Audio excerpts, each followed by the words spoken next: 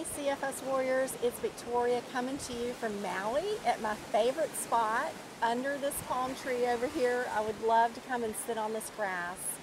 And it's just so beautiful today. And I just wanted to share with you why I chose Maui for my health retreat.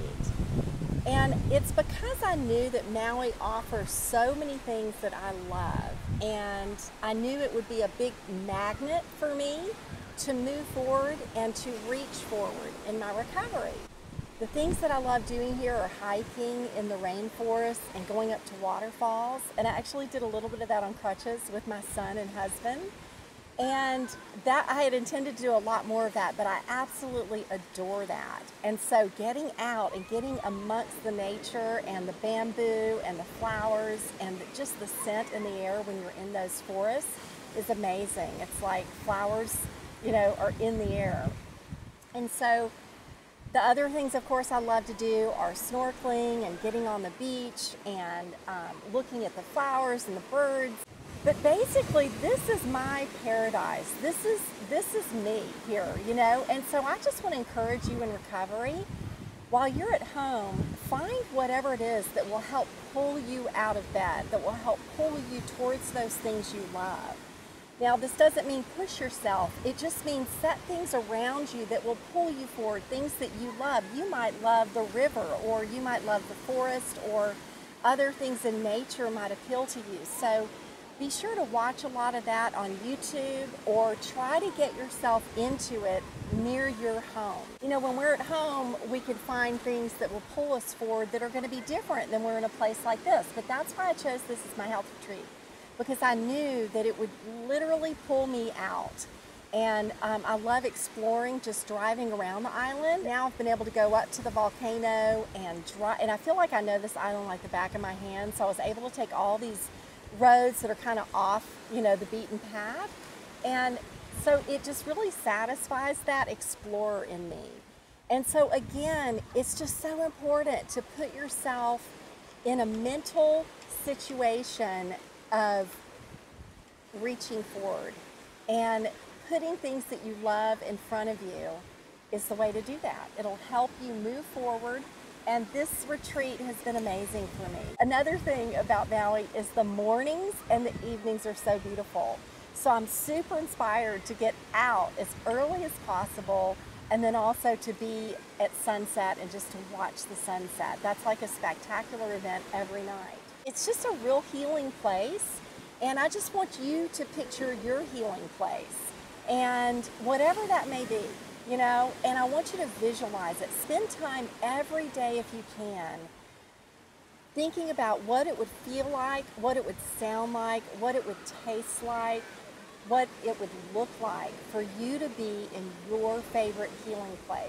And I'm going to tell you something that's really strange that happened on this trip that really kind of surprised me. Is I used to do that, visualizing a place where I would go, and I called it my little healing studio. My daughter told me it's a mind palace, where in a meditation you go and you visualize a place where you can go and just heal and just, I had my books and my journals there, but it was this beautiful like studio on the beach.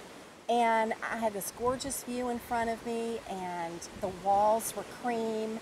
And it was just such a soothing place for me. And I would go there just when I needed to get still in my spirit, and when I needed to work out something in my emotions or mind. And so the really funny thing is, when I showed up here and went to the condo that we rented, it was exactly like my little mind palace. It was all in cream colors, and it reminded me of the inside of a seashell. And it had that beautiful view. And, I just would marvel at that day after day. And another neat thing was there were hardly any pictures on the wall. Like, most of the walls were bare. And for me, that just really worked for me on this trip, because I wanted it just clean, nothing to clutter the mind. It was just a place for peace and for healing. So the funny thing is, as we visualize these things, they can actualize in our lives later. I just want to encourage you that even if you think, well, I won't be able to afford to go somewhere and do something like that, because I know that CFS is so debilitating. Some people can't work, they're really strapped for cash. But the thing is, as you recover, keep that vision in your mind because you never know how it's going to manifest.